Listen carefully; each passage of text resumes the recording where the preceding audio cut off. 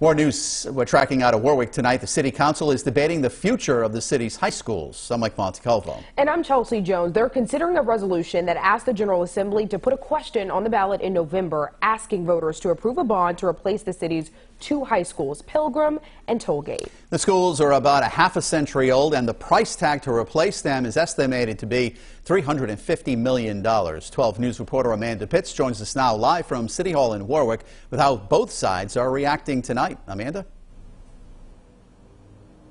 Well, Mike, Chelsea, it's 10:30 and city councilors are still up there discussing this. And this issue has been a topic of discussion here in Warwick for about 3 years now. Those for it say students deserve better schools. Those against it say taxpayers shouldn't be burdened with the cost.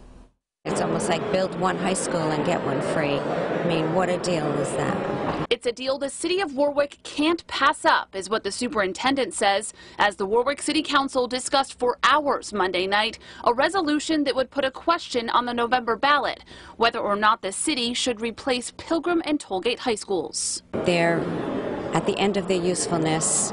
We are putting Band-Aids just to keep them open.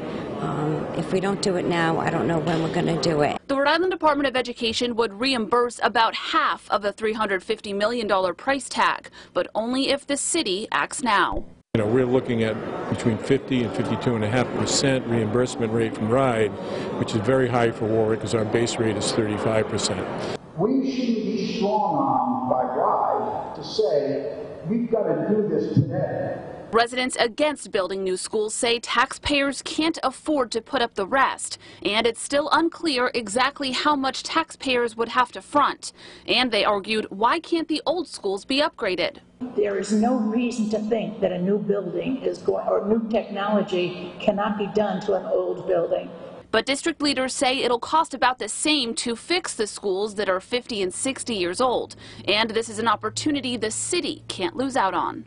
It would cost as much, if not more, to renovate to bring where we need to be, as opposed to building the new schools. Ultimately, let the voters decide. That's who should decide. Now, if the City Council approves this, it will head to the General Assembly, and they will decide whether or not it makes it on the ballot in November. Now, if all is approved, the groundbreaking for these schools could happen as soon as next fall, 2023. Live in Warwick tonight, Amanda Pitts, 12 News.